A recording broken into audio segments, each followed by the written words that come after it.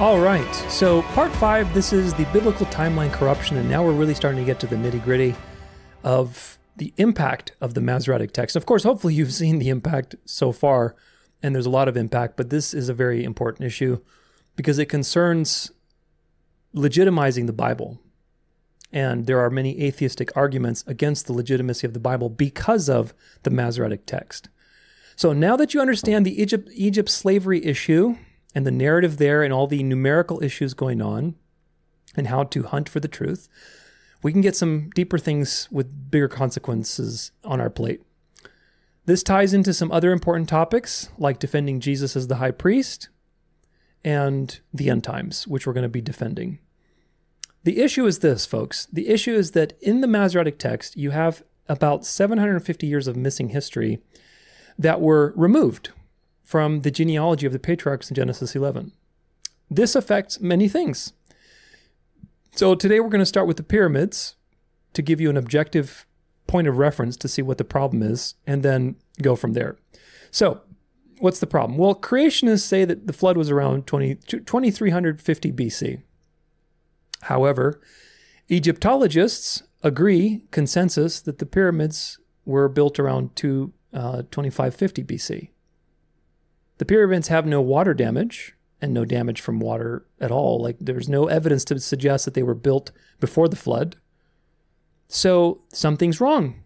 Skeptics say that the flood never happened. See, all these creationists have a date of 2350 BC for the flood, but the pyramids were built before that, yet they have no water damage. Therefore, the Bible's wrong. That's what they're arguing.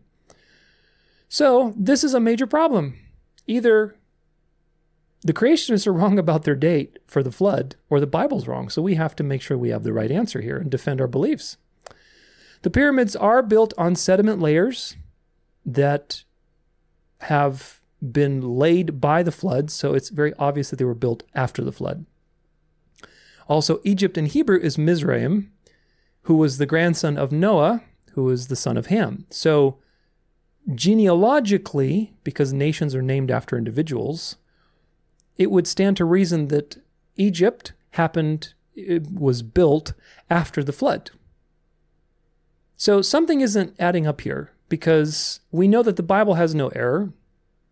We also know, very importantly, that the Bible is a revelation from God. I mentioned this before, and it's perfect. Of course, translations are an issue, and this is the issue of today. Translations are the things that have sometimes errors, as you can clearly see. Sometimes they have poor word choices, and we need to discern the truth because we know God is perfect. We know He's sovereign and He preserves His word, and we know that the information He's revealed about Himself is perfect. He can't make errors. So something is amiss here. Something's amiss with the translation possibly that's being used. And of course, that's the Masoretic text. So we want to find the core information. We don't want to settle for the translation. Do not settle for the translation. Always do your due diligence. Now, patterns of evidence, which I just mentioned, their archaeology research. They won 13 film festival awards. They're very prolific archaeological work. I highly recommend them. If you're into archaeology, check them out. Don't look for stuff with Ron Wyatt. Look for people who are actually doing research. Patterns of evidence. I've cited Expedition Bible also on YouTube. He does an amazing job. I think his book on our biblical archaeology is like #1 in Amazon and archaeology. Great guy, great research. There's legitimate people legitimizing the Bible all the time. You don't need Ron Wyatt. Anyway, that's a tangent. But patterns of evidence. 13 Film Festival Awards discovered that Egyptian history is off by 200 years. For various reasons, doesn't matter. But it's off by 200 years, which means that the actual pyramid date is not 2550 BC, but 2350 BC, around the time the creationists say the flood happened. Well, that doesn't really solve the problem, though, because you have other questions that you need to ask. Like, for example, when did the Tower of Babel happen? When did people have time to build up into a giant nation and create the pyramids? The step pyramid of Saqqara is 100 years older than the Great Pyramids, so you still have issues because now, even if you move the date to 2350 BC, the problem is that you have this step pyramid of Saqqara, which is the oldest one, I believe. That one's 2450 BC, so that one has to be before the flood. So it doesn't work. Something is missing. We still have a major problem. So the only conclusion is that the biblical timeline is the issue. But we know the Bible's perfect, so what is the problem? The problem is the Masoretic text, as you have hopefully seen by now. So, in Genesis 11, the ages of the patriarchs are very different. And we're going to look at that right now. We're going to do a parallel comparison just so you can see. This is Genesis 11, verse 10 through about 26. These are the generations of Shem. When Shem was 100 years old, he fathered Arphaxad. Okay, when Shem was 100 years old, he fathered Arphaxad. So these two align. Then you have Shem lived after he fathered Arphaxad 500 years and had other sons and daughters. This one's the same, 500 years. When Arphaxad lived 35 years, he fathered Shelah. When Arphaxad lived 135 years, he begot Canaan. Now we'll talk about Canaan in just a second. This is an interesting issue. But the point is what? Arphaxad was 135 when he had his next child, versus 35 in the Masoretic text. And Arphaxad lived after 403 years, and he begot other sons and daughters. This one goes on about Canaan, and Canaan begot Selah. Of course, in the Masoretic text, Arphaxad begot Selah, and you'll see that this Canaan might be an error in the Septuagint. We'll talk about it. But either way, when Canaan was 130 years, he begot Selah. So there's added time there.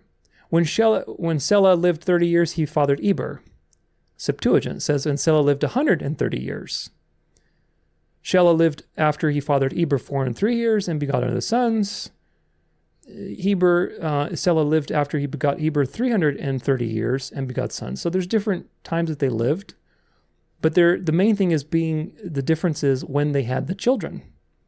When Eber lived 34 years, he fathered Peleg. And Eber lived 134 years and fathered Peleg. So they've taken hundreds of years out of these particular verses. This is verse 18. When Peleg lived 30 years, he fathered Reu, and Peleg lived 130 years and begot Regal. There's different names for the same person, but they're the same thing. So this is the problem, folks. This is the problem, is that if you go through this whole thing, the ages are different. There's about 600 years, give or take, of missing history because the ages of the patriarchs when they had their children are manipulated. People think that, well, what's the big deal? You will see there's a very big deal. So if we go to a little graphic here. Okay, here we go. This is taken from a really good presentation on this topic. And you'll see also in Answers in Genesis has the same graphic, but this is the problem. So as it's currently laid out in the Masoretic text, keep this in mind, Shem lives long enough to meet Abraham. This is a very important issue. But you can see all these people, based on the Masoretic text, when they had their children, and based on when they died, none of them, like Shem outlived practically everybody. So this is the ages that you have as a result of these ages reported to you in the Masoretic text. This is Answers in Genesis, who's very well known for their creationist leanings and teachings. And they're talking about this same topic. It is hard to imagine that Abraham could have spoken to Shem, Noah's son, who surely talked to his great-grandfather Methuselah, who in turn could have spoken to Adam, the first man, directly. Not true. This is Jewish fables. Although the Bible never records that Adam and Methuselah or Abraham and Shem met, because they didn't, that possibility is likely. Consider the other patriarchs that could have talked to one another. And they give you this fancy chart and say, look, these are the ages, and it seems really legit, like you're looking at this, and you see here's Shem, and he's living basically past everyone. Here's Abraham. So you see Shem and Abraham basically are intersecting, but everybody else except for Eber is dead. So Shem got to see the death of his son, his grandson, his great-grandson, his great-great-great-grandson, 6, 7 generations over, and until he saw Abraham. So the question is, why would God put Shem, first off, through the death of all of his great-grandsons and all his family? That's pretty horrible, right? To outlive all of these people. And of course, the calculations that these people are using are based on the Masoretic, which was originally made by James Usher, a man that was an Irish archbishop He was a very well-known scholar. I think in the 1600s, I could be wrong. I forget what year, but he's, quite a few centuries ago. But he used the Masoretic text. And so again, tradition gives you this, but you're not using a good tradition. You're using Pharisee tradition to come to the truth. And you'll see what the agenda behind changing these ages was, because it's a very sinister agenda. When you use the Septuagint numbers, everyone died before their sons, meaning everybody had normal life expectancy. I don't mean normal life expectancy in the terms of how long they lived. I mean in the expectancy that you wouldn't outlive your children. You understand? So when you apply the actual ages, if we go back to our little graph here, this is a graph that's done with the actual times from the Septuagint, you can see this is much more realistic. Shem went from here to here, Arphaxad here to there. Shem did not outlive his son. Arphaxad did not outlive his son. Shelah did not outlive Eber. Eber did not outlive Peleg. Nobody outlived anybody in terms of their son. Every father died before their son. And Shem died about 500 years before Abraham. There was no contact between Shem and Abraham. And you will learn again why this is so important. So, at a minimum, 600 years of history is missing. Now, there are some other things that we need to talk about. Let's talk about the missing Canaan that I mentioned previously in Genesis 11. In Genesis 11, verse 12, you have this Canaan that's mentioned here. Arphaxad lived 135 years and begot Canaan. Whereas in the Masoretic, it says that Arphaxad fathered Shelah. And then in the Septuagint, it says Arphaxad fathered Canaan, and then Canaan lived so on and so far, then he fathered Selah. So the question is this another person that we need to add to the genealogy that's not there? Well, in Luke's genealogy, which is interesting, this is Luke 3, verse 35 to 36, he mentions Canaan, the son of Serug, the son of Reu, the son of Peleg, the son of Eber, the son of Shelah, the son of Canaan, the son of Arphaxad. So this particular, if you go to like the ESV, I wonder if the KJV does it. You see, the KJV does have Canaan. So the KJV also has this error. Yeah, so Luke's genealogy has Canaan. And here's the issue. First off, in the genealogies in Genesis 11, it says that Canaan lived for 130 years. Where does it say this? Parallel. Canaan, yada, yada, yada, and Canaan lived 130 years. So potentially, there could be yet another 130 years on top of the 600 already missing. However, the problem is this. The oldest copies of the Septuagint do not include this additional Canaan. The oldest copies of the New Testament from Luke do not include Canaan in the genealogy. The Samaritan Pentateuch doesn't include Canaan.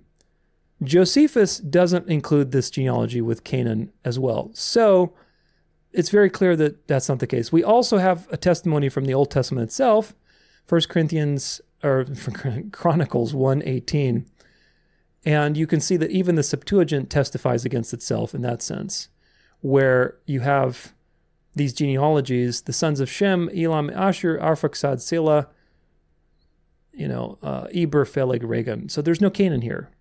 So in this sense, the Septuagint probably very likely has a scribal error in this particular case in Genesis 11 with the extra Canaan. And the younger manuscripts of Luke followed that Septuagint error and added the Canaan in there. It's very likely that that's probably not the case, but if it is, that would be another 130 years or so of missing history. Could be possible, but given the evidence and how many witnesses agree, again, Josephus, the oldest copies of the Septuagint, other places in the Septuagint, like the Old Testament, in Chronicles, the Samaritan Pentateuch, older copies of Luke, all these witnesses agree. So very likely it's probably a scribal error. So not a big deal, but again, just so you realize the process of discerning the truth with these things, because you're dealing with translations, folks. 2,000 plus years of history is a lot to consider.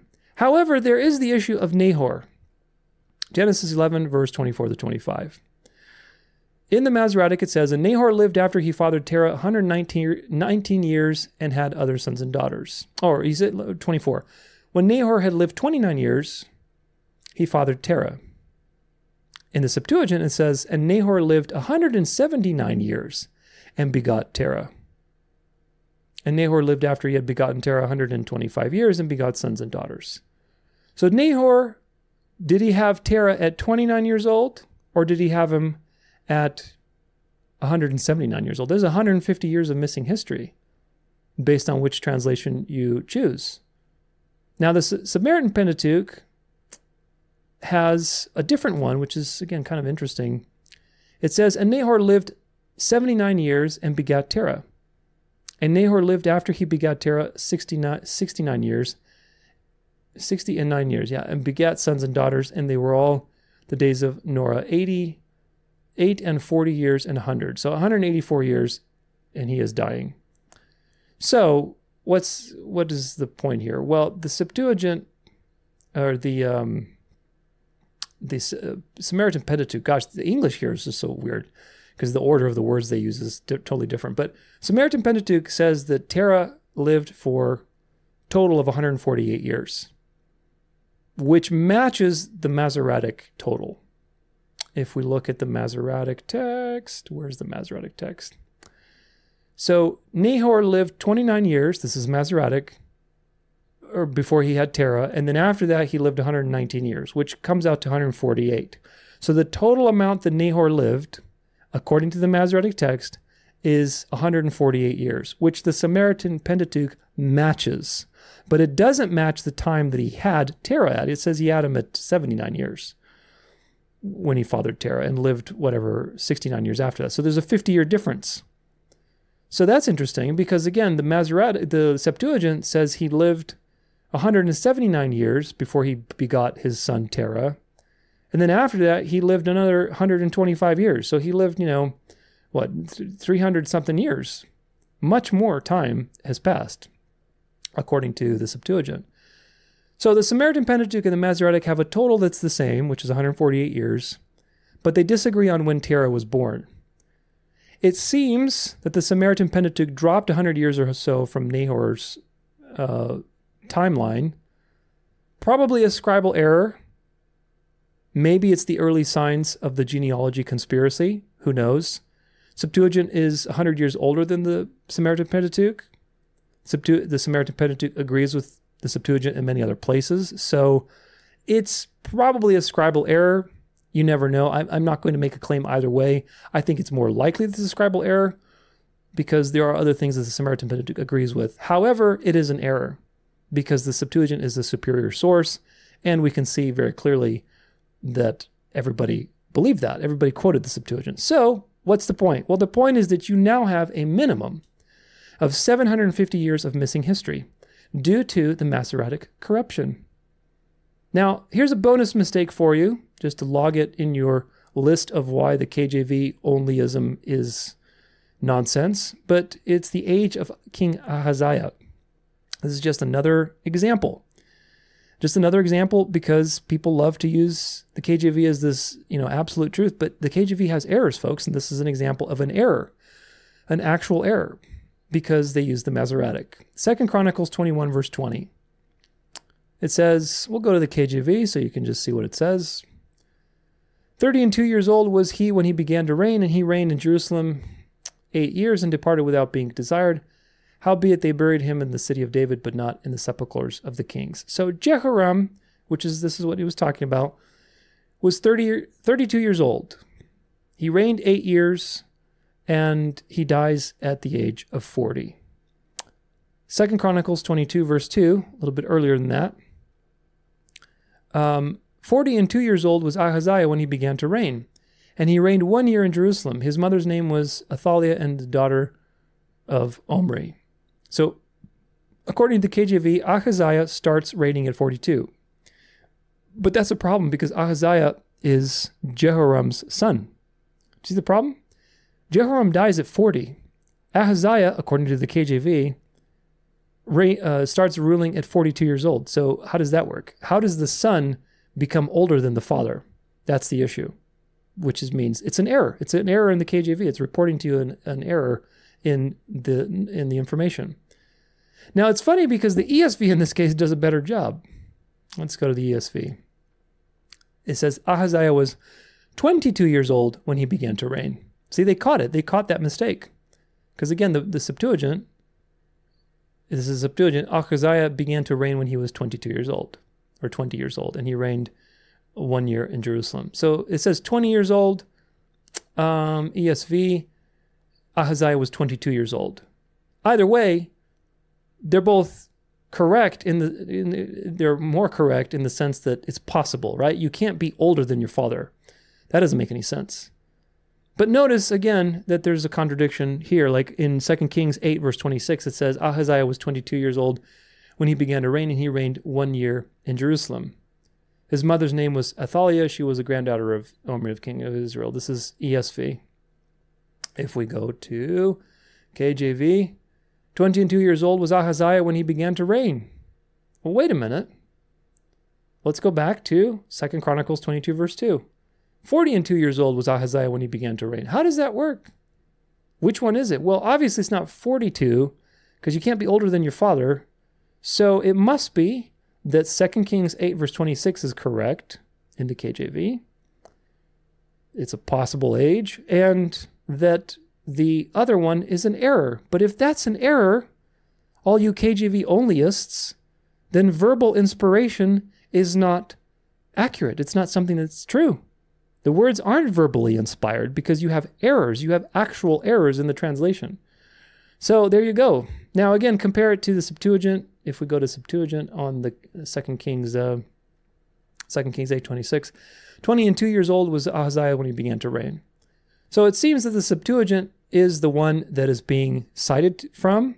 However, the Septuagint has a little bit of an error also when it says in 2 Chronicles 22 verse 2 that he began to reign at 20 years old.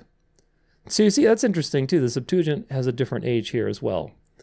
But either way, they're both possible. That's the point. You can't rule when you're older than your father. So what's the point when it comes to important verses with numbers, prophecy, and anything that you feel is of consequence in the Old Testament? Always double check the Septuagint. It's always handy to have a copy of the Septuagint. Now, back to the story. So you have 750 years of missing history minimum because of this corruption of the genealogies. Now, this timeline issue means that the flood was probably around 3100 BC, not 2350 BC. This explains why the pyramids were built on sediment fossil layers, because now we have time for everything to happen. 750 years is plenty of time for the Tower of Babel to be constructed, for repopulation of the earth, for building up various nations, so on and so forth. Now we have a timestamp in the person of Peleg, who was Eber's son. Eber's Hebrew comes from Eber, but Peleg was Eber's son, and Peleg means division, meaning Peleg was born during the events of the Tower of Babel. So that is a living time marker that we've had. Now, Josephus agrees with this. So if we consult Josephus really quick, and this is from, again, like Antiquities, and it's all cited in the references, but this is from his Antiquities, and he says, Heber begat Joatan and Phaleg. He was called Peleg, because he was born at the dispersion of the nations to their several countries. For Phaleg among the Hebrews signifies division. So Josephus agrees that the reason Peleg was named Peleg, that could be pronounced Phaleg or Peleg, I don't know.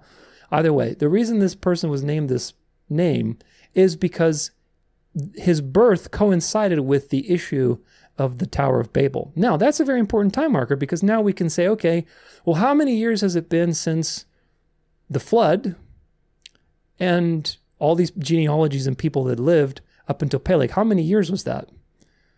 Well, we'll see in just a second.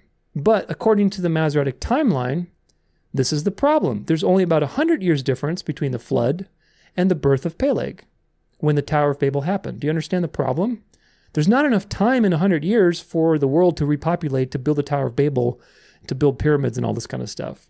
The atheist argument is that, well, you know, at a population growth of average of 3.2%, which is pretty aggressive for population growth, That's about 8 people in 100 years, which means 186 people total. From 8 people from Noah's Ark in 100 years at 3.2 population % growth, you have a total of 186 people, which obviously is not enough to build nations, the Tower of Babel, and all these different things. It's nonsense. So the atheists have a point. They say, look, there's no way this could have happened. Your Bible is corrupt. It's wrong. It's reporting to you. But of course, they don't realize the issue is the translation. It's not the information God has given you. The information is perfect and it's very accurate. If you use the Septuagint genealogies, then you have about 400 years plus of history between the flood and the birth of Peleg.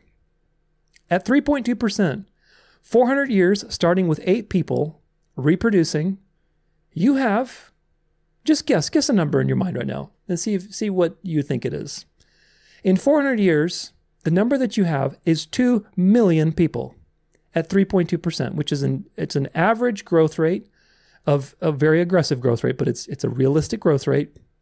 And of course, people were much more robust then physically, let's put it that way. So they're reproducing probably much more robustly than they are today. So it could be even more than that, because our population growth is based on today. Do you understand? Either way, using today's numbers, 3.2%, with 8 people over 400 years, you have what? 2 million plus people in 400 years. Is that enough for a Tower of Babel incident? Yes. Is that enough for multiple nations to be built and dispersed? Absolutely. The Tower of Babel incident happened around 2700 BC, give or take. Then you have another 250 years after that until basically the first pyramid, the pyramid of Saqqara, which is around 2450 BC.